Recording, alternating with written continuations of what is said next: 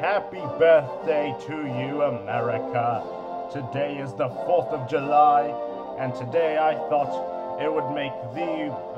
this would be the best day to explain why the collapse of the US is inevitable.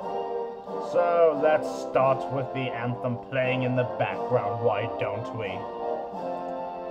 So first of all, let's look at the US debt. $17 trillion, 581,805,000,000, and then after that, the numbers just keep growing. And then of course, unfunded liabilities, almost $123 trillion. That's incredible. And then of course, the GDP is, wow. It's not even 17 trillion like it once was. It's now 16 trillion. Good. Incredible.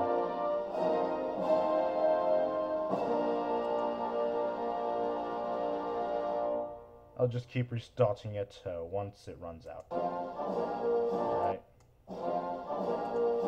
Now, what about the interest rates? That's right, they're currently at between 0 and 1/4%. Thanks for having very low interest rates. I heard Europe has them even negative. Is the US going to become a country with negative interest rates? Only time will tell. What about the NDAA?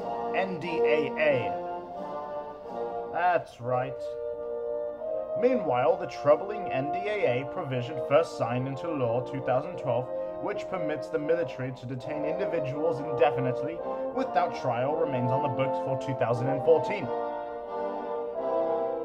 So, if you are an American citizen, or a citizen of any other country, the US military has the right to be able to capture you without a trial, and without informing the public you were captured. Ah, but I thought this was a free country. Oh, evidently I was wrong. Isn't that incredible?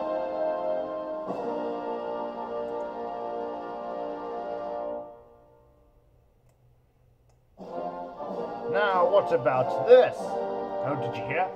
40% of workers made less than $20,000 a year. What?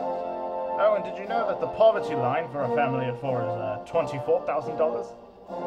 In fact, on average, these workers earn just this much. And that's 40%. If I use my calculator, watch, it's like 318 million people. So that's, let's see, that would be 3, no. That's 3 million. Yes. Boom.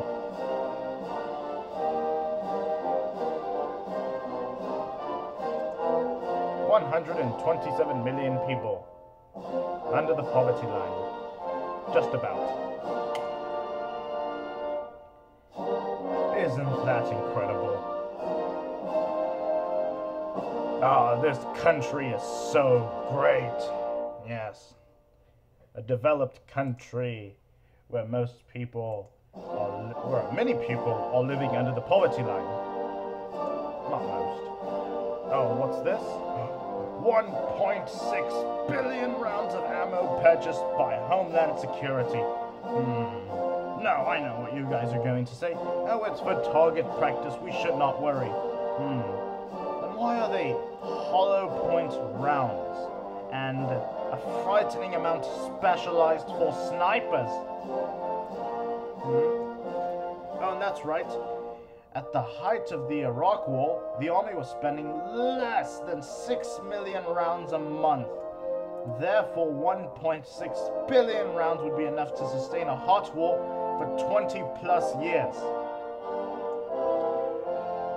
Oh, and now it's the DHS is showing off its acquisition of heavily armored personal carriers repatriated from the Iraqi and Afghani theaters of operation. Yes, I wonder why they are doing that. I know. It's to protect your rights and your liberty. Certainly. Of course. I'm sure that's the pretext they are going to use. What's this? Oh, drones. What? By the end of the year to test how to best integrate drones into the national airspace by 2015. I wonder why they are installing drones in American soil, in American airspace, I should say. I wonder why. Certainly it's to protect the citizens, right? Oh, and by 2020 they expect to have 30,000 drones. I wonder why. Oh, of course, it's to benefit the people, certainly. Oh, and what? In 2014, the first quarter, it shrank by 2.9%. It being the economy. Yes, the economy certainly is improving. Ah, isn't that great? Oh, what about this? Oh, that's right. Tens of thousands of illegal aliens are being transported across the country to stay at facilities for unspecified periods of time at the taxpayer's expense. Oh, and 2/3 of them are adults with children.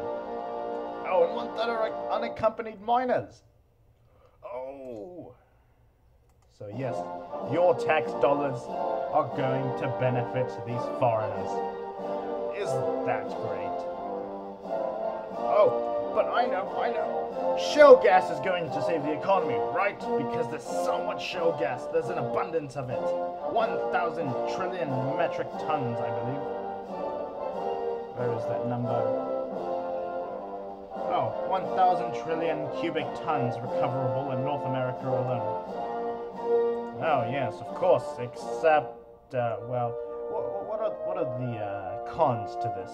Well, first of all, it's 5,000 feet underground, so almost a mile under the ground. And I believe that's at sea level. So, oh, and then, of course, in order to obtain the natural gas from the shale, you have to use fracking, which involves, using water. Pumping hydraulic fracturing fluids, water, which could contain hazardous chemicals into the ground along with water and sand at high pressures. The result is a super salty brine, prone to bacterial growth and potentially contaminated with heavy metals, the National Geographic wrote in its series on shale gas, I mean to say. Oh, let's continue this anthem, should we? Of course. So you can read this article if you want. So with all of these things, it's up to you to decide whether the US will collapse or not. My opinion is the land of the free and the home of the brave is going to become non-existent very soon. So as Alex Jones always says, the answer to 1984 is 1776. We'll see if a revolution plays out, or if the people just allow Mr. Obama to stick his BBC into their anuses. Metaphorically speaking, of course. I'm done.